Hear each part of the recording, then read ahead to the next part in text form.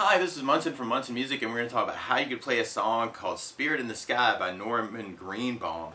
And it starts around a whole bunch of licks around an A major. And the way you play A major, first finger goes to the D string on the first or second fret.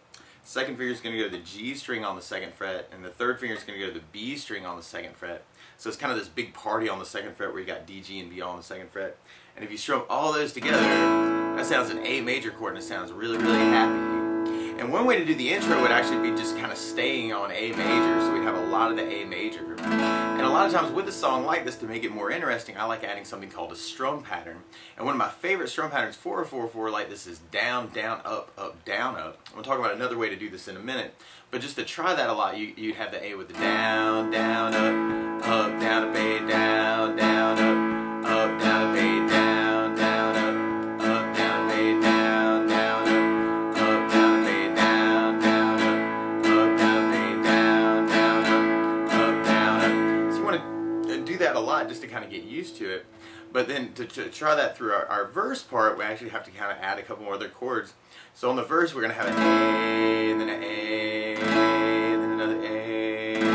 But then we go to a D major, and the way you play D major, first finger is going to go to the G string on the second fret. Second finger is going to go to the high E on the second fret, or the skinny E on the second fret. And third finger is going to go to the B string on the third fret. And if you strum just the D, G, B, and E, like kind of the top four strings, that gives you your clearest sound out of that. That's called D major. It sounds really, really happy. And then from the D major, we're going to be going back to the A major. And then we're going to be going to an E major chord. And the way you play E major, first finger is going to go to the G string on the first fret. Second finger is going to go to the A string on the second fret. And the third finger is going to go to the D string on the second fret. And if you strum all those together, that sounds like E major chord, and it sounds really, really happy. And a lot of our songs is actually just going to be working around those three chords, the A, the D, and the E. And then we're going to be going back to the A major at the end of the verse. So if we're going to take our strum pattern and try it through that, there's one weird part where at the very end, we're going to take the E major and half it, and just do down, down, up, and then go back to the A and do a down, down, up. So we got E with a down, down, up, A with a down, down, up. But all the rest of the chords will just have that whole strum pattern. So just to try that through our verse progression, you got A, down, up, down, up, A, down, down, up, down, up, A, down, down, up, down, D, down, down, up, down, D, down, down, up, down, A, down, down, up, down, E major, down, down, up, down, E, down, down, A, down, down, up. And then we basically be starting that over again. So we got A, down, up, down, A, down, down, up, down, A, down, down, up, down, D, down, down, up, down, D, down, down, up, down, A, down, down, up, down, E, down, down, up, down, E, down, down, A, down, down, up. And we basically kind of be repeating a lot of those parts until we get to our solo progression. And on the first solo, it kind of starts on an A major, but then we go to a G major chord. And when we play G major, first finger is going to go to the A string on the second fret. Second finger is going to go to the low E on the third fret, and the third finger goes to the high E on the third fret. And if you strum all those together, that sounds a G major chord, and it sounds really, really happy. And then from the G major, the solo part, we're going to go back to the A major. But then we go to a C major chord. And the way you play C major, first finger is going to go to the B string on the first fret. Second finger is going to go to the D string on the second fret. And the third finger is going to go to the A string on the third fret. And if you strum all those together, that makes a C major chord. It sounds really, really happy. And then from the C major, we're going to go back to A major. And then we do a G major. And then we go back to A major. And then we do a C major. And then we do a D major. The weird thing about that solo part is on the last C and D, we're going to half it, just like we did the E and A in the verse part. So just to try that, you'd have C with a down, down, up, D, down, down, up. C with a down, down, up, D with a down, down, up. So just to try that part with your strum pattern, you got A, down, up, down, G, down, down, up, down, up, A, down, down, up, down, C, down, down, up, down, up, A, down, down, up, down, G, down, down, up, down, up, A, down, down, up, down, C, down, down, B, down, down, up. Now there are a lot of really cool licks though through the tune, and actually the intro lick is really cool, and it's all around the A major. And like I said before, you really can just stay on the A through that intro part. But what it sounds like Norman's doing is kind of taking the A major and doing a bass note on the A string, and then kind of doing an upstroke on the G and the D string on the 2nd fret. And then we kind of do a lot more of the ups. Actually, we're going to end up doing that 6 times. So we're going bass, up, up, up.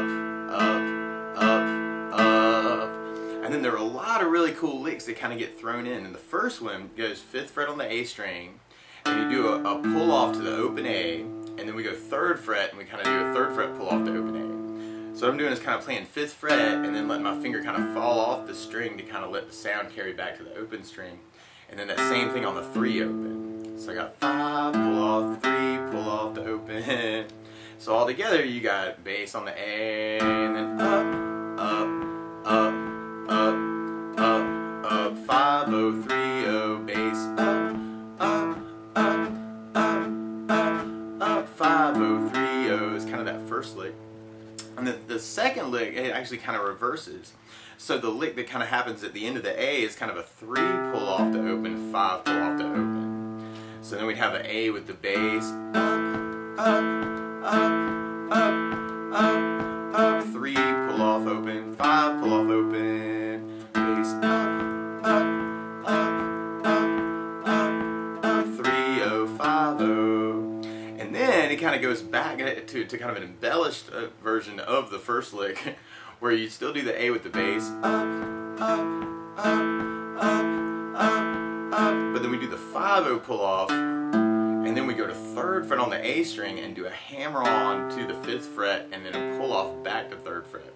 So it's kind of a hammer on, so I'm kind of playing the 3rd fret on the A, taking my 3rd finger and kind of putting it down on 5th fret as a hammer on, and then pulling off immediately back to 3. So I got 3, 5, 3, and then we kind of be back to the bass after that. So on that one you got bass, up, up, up, up, up, up, 5, 0, 3, 5, 3, bass, up, up, up, up, up, up, 5, 0, 3, 5, 3, bass, up, up, up, up, up, up, 5, 0, 3, 5, 3. And then he's basically kind of mixing up those licks like through. And then there are a lot of really cool solo parts that kind of work through the tune. On that first solo where you got the A and the G and the A and the C, like that solo 1, there's some really cool sounds that kind of happen with effects that you could almost simulate on an acoustic. And the first one, you'd start 7th fret on the G string and do a bend on that, so I'm kind of pressing into the guitar and up at the same time. And you'd end up playing that 7 times with the bend, and then going back to 5th fret on the G. So you got 7, 7, 7, 7, 7, 7, 7, 7, 5. And then you'd almost do the same thing, but on 5th fret on the D, where you do just a D string bend, and just kind of stay on the 5 for that one. And then there's some really cool licks that kind of come in around that, where you start open A, and then we do a 5-7 hammer on the D string, and then do another 5-7 hammer on the D string, and then just play 7 straight up. So you got 0, 5, 7, 5, 7, 7. And then right after that, then there's an open A, and you do the 5-7 hammer on, but then you go back to D on the 5th. And that lick actually kind of happens a couple times like later on in the tune too. So that's kind of a cool one to do, where you got open A, 5-7, 5, 7, 7, open 5-7, 5, and then we kind of go open 5-7, 5, 7, 7. But then we mix it up with another lick where you play open A, and then we go 4 to 5 on the G string as a hammer on pull off, and then 5th fret on the G. So we got open A, 4 to 5 hammer on pull off, back to 5 on the G.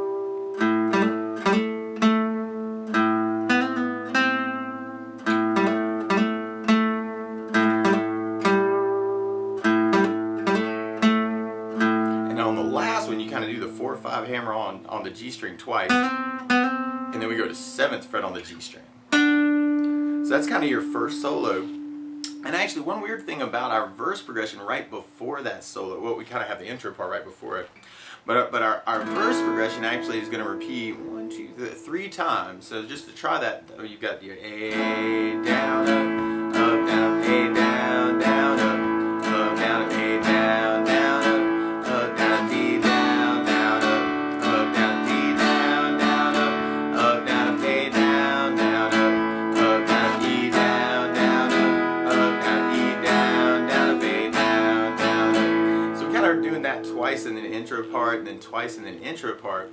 The second time through, though, it sounds almost like instead of doing the halving on the E and A, there's a whole A.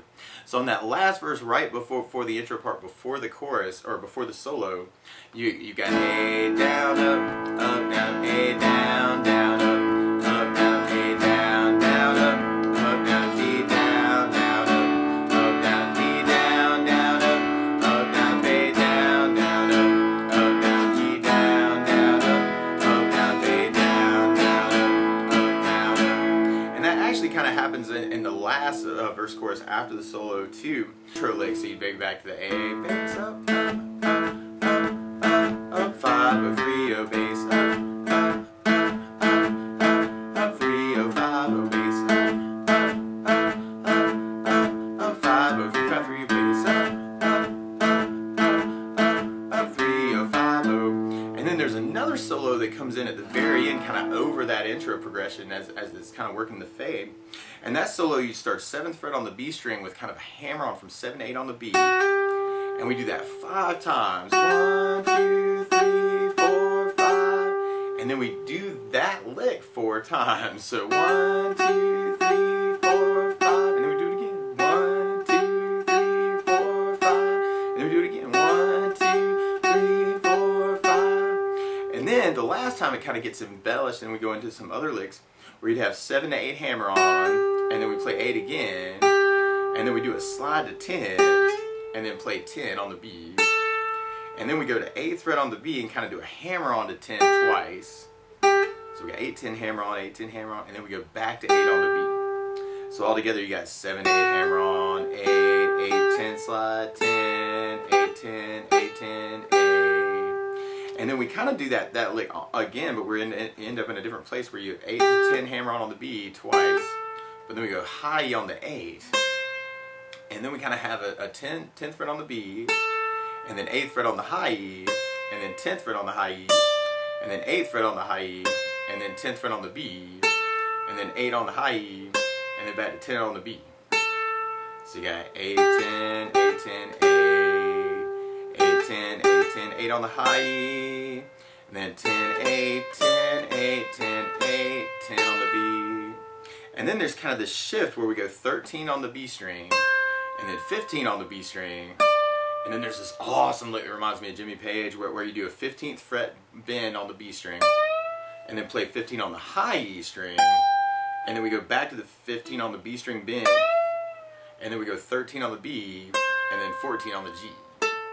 So you got 13, 15, 15 bend, 15 on the high E, 15 bend, 13, 14. And then we go 12 on the G, and then 14 on the G, and then 13 on the B, and then we kind of do that 15 bend on the B again, and then play 15 straight up, and then 13, and then back to 15. So from the 13 you got 13, 15, 15 bend, 15 on the high E, 15 bend on the B, 13, 14 on the G, 12, 14 on the G, 13, 15 bend on the B string, 15, 13, 15. And then at the very end, it's kind of hard to hear this because we're doing the fade, but you got the 13 on the B, and then a 13, 15 hammer on the B, and then back to 13. And then we do 13, 15 hammer on again on the B, and then we go to 14 on the G. And then we go 13 on the B, and then 15 on the B, and then we do that 15 bend again on the B string, and then back 15, 13, and then 12 on the B string twice. Oh, 12 one time, and then you go to 13 on the B, and then you go to 14 on the G. So you got 13, 13, 15 hammer on 13, 13, 15 hammer on 14 on the G, 13, 15, 15 bend, 15, 13, 12, 13, 14 on the G.